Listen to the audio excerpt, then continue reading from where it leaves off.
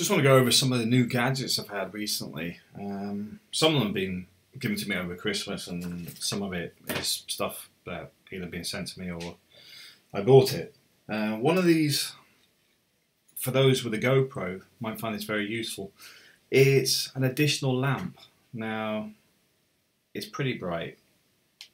I'll try not to flash you in the face, but as you can see, it works really well. There's different modes on it as well, so it's not, you can dim it down a little bit so it's not too much light. It's done by SupTig. Well, SupTig waterproof video light. That's the reason I bought it. It's waterproof, so you can add this to your GoPro. Let's cover this first, and then I'll show you how it connects up. The first thing you've got is it does come with an extra clip, which is pretty tight. So you get this little clip with it. It comes with a cable. Comes with this little spanner thing, whatever that does. I think this is for something else. Let's have a quick look at the instructions on that one. A little spanner thing. What's that do? Okay, the instructions don't really help. Okay, so instructions didn't really help with that. So, yeah, instructions useless. So, I've got that. Not 100% what it does. It might be a case of you can thread it through so you can attach it somewhere so that you don't drop it. Not 100%. To undo it, I've got a black shirt, makes it difficult to see this. There's a little clip here. Just flick that through. Opens up. Opens like this. It's a little battery pack. And there's a little connector there for charging that you can see there. So it's very simple. Just put the battery in it. Points up. Drop them in there. It'll automatically switch itself on. So just turn it off. Put the clip on, and that's that ready. So we've got my GoPro here.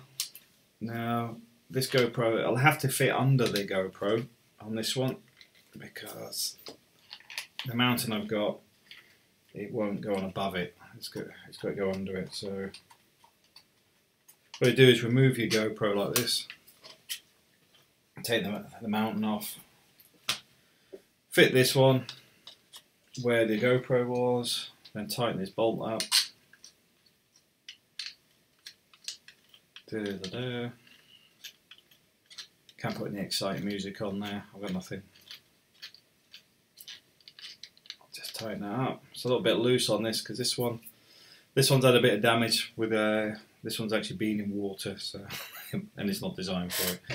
And obviously we've got the bracket on the GoPro that's actually wanting this clip. So undo this, put the clip back on the GoPro, drop the GoPro in there, put the bolt through it,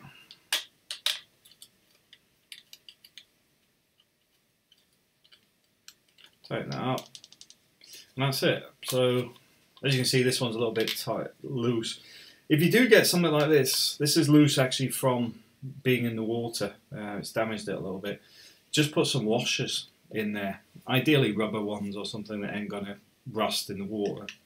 I just wanted to show that you just put your camera on, switch your light on, and away you go.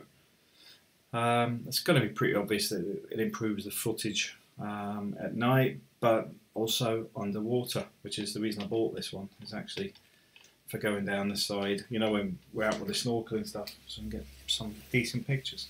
But I thought I'd share that because they're pretty cheap. You know, found that on Amazon. It's a bargain.